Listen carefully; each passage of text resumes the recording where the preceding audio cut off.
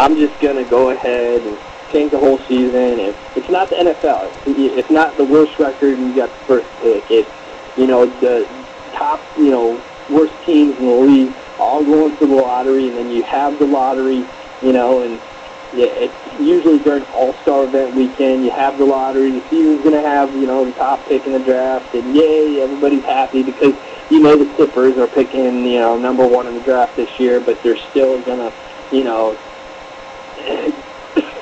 not exceed expectations, or you're going to have Blake, stars like Blake Griffin get hurt, and you're going to have to wait till next year to see what they're going to do. It's sad that, some people in entertainment, some people in sports, and some people, once they've been out of the limelight for too long, just really need something to get them back in. And, here's the thing. John Lucas really hasn't done much lately. I think he just wanted, the attention that comes with, just being an old coach. He wanted to get back in the spotlight. You don't make accusations like that. Just say, okay, we threw in the season. Hey, guess what? You might have thrown in the season. Hey, no doubt. The Cleveland Cavaliers, were horrible, at one point in time. Anybody and everybody knows that. If you're from Cleveland, here's the thing. I think, and I can't bash them too much, but here's the thing. There's certain cities, and I'm going to watch how I say this, because here's the thing. Cleveland has some of the most loyal fans out there in the world. Some of the worst teams out there in the world, the most loyal fans. As Washington, D.C., just take every team in Washington, D.C., and just dismantle them. Just tear them apart. Because, there's just certain cities that just teams do not work out in. And, thank God the Nationals spent some money this offseason. But just because you signed one pitcher, and you spent over $100 million on him, doesn't mean you're actually going to do anything. Speaking of baseball, the Florida Marlins basically had the, baseball union come to them yesterday and say, hey, listen, you guys are breaking all these rules and everything else by not spending enough money. So the Marlins basically said, okay, we're going to spend more money. We're going to upgrade our payroll.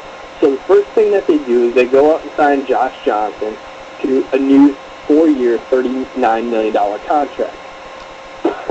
I find this very interesting in a lot of aspects because up until this point, the Marlins were unable to, and here's the thing, they weren't unable, they just didn't want to spend the money. Even as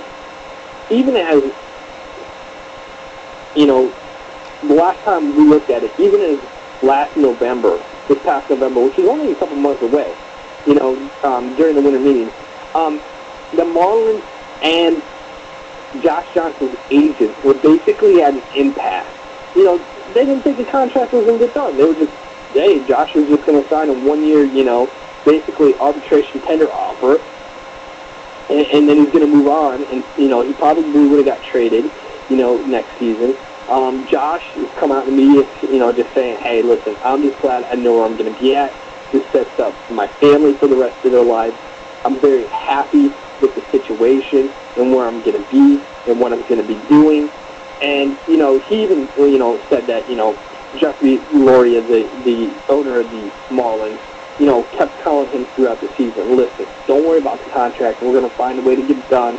We're going to find a way to, re-sign you and keep you here on the team.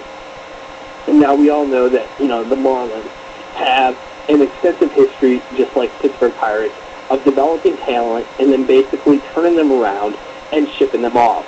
Whether you're, Dontrelle Willis or, they're trying to ship off Dan Ugalea. But, there's just so many Marlins players that have just come and gone. Or, they had the year where they bought everybody, including Jim Leyland, to go in there and win a World Series, Livian Hernandez pitching. And it's just one of those franchises that they want to do stadiums that don't necessarily have, the fans coming to the games. They, they've won a World Series. They got that going for them. But there's also been so much talk of relocation for them at the same time. Here's the thing. If you're going to be a competitive baseball team, either you need to seriously breed your, I can't say breed your talent, but you need to seriously make sure that you're selecting the right talent in the major league, draft. You need to make sure that you have the right instructors, the right coaches, and everything else. Make sure that these kids are getting a proper fundamental training if you're going to be a small ball squad. Now,